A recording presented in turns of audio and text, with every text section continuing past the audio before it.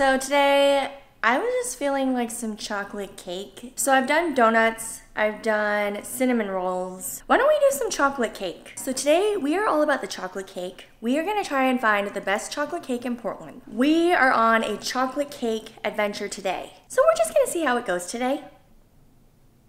I'll see you later. Oh, this you crazy mother.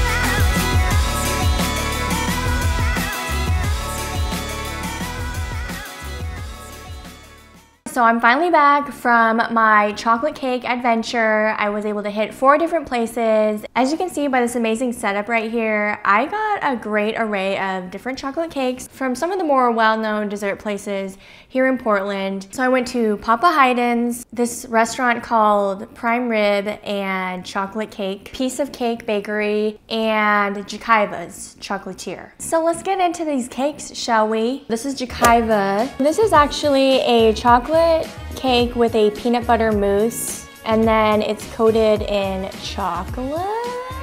This was the closest to chocolate cake that they had. They don't sell their chocolate cake by the slices, so I thought this would do. Let's try this.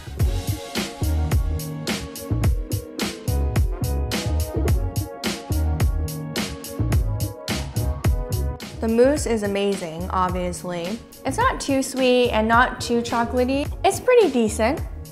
Next, let's try the piece of cake, and this is their triple chocolate.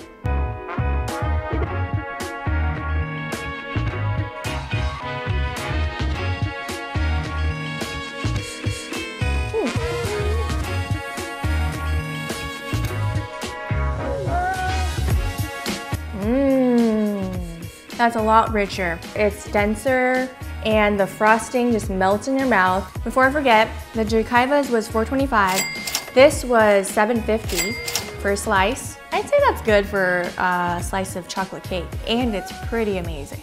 So this is from the restaurant Prime Rib and Chocolate Cake, and this was $7.99. It looks pretty plain, but who knows? It could be amazing. I mean, you're called Prime Rib and Chocolate Cake for a reason, so you better deliver, guys.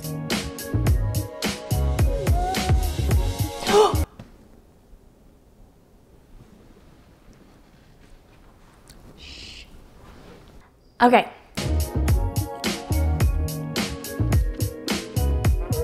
Okay, that's good. It's super good, super rich. I think it's just frosted in chocolate ganache. So the cake itself is not as dense as the piece of cake, but it's still really chocolatey. The ganache just literally melts into the cake. It's really good. I'm actually surprised with this one because you never know with restaurant cakes. That would be really sad if you had a restaurant named for a specific item and that item tasted like shit. That would suck. Very good, very good. So last but not least is the one I'm super excited to try. And this is obviously from Papa Haydn's, where they actually really do specialize in really nice desserts and cakes and pretty much everything sweet. $9.50. So they were the most expensive of the 4.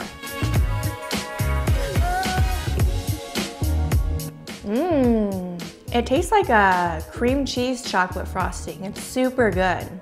I think they put a little bit of coffee or espresso in their cake. I can taste a little hint, but it's really good. So this is gonna be a little difficult because they're all kind of like the same. They all taste very similar because they're chocolate cake.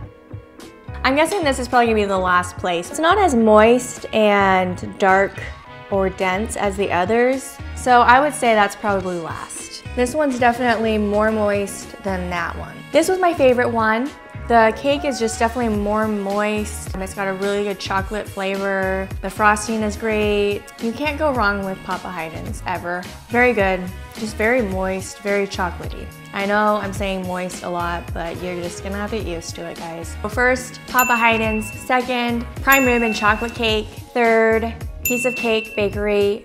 Fourth, Joakim's. Though it probably wasn't a very fair battle for Joakim's because I didn't try one of their actual slices of chocolate cake. If there's any places you think I should try out, then let me know in the comments. Can we just appreciate the beautiful detail of this gold leaf right here? I mean, that's like 14 karat gold, ladies, so you could easily make a ring out of it.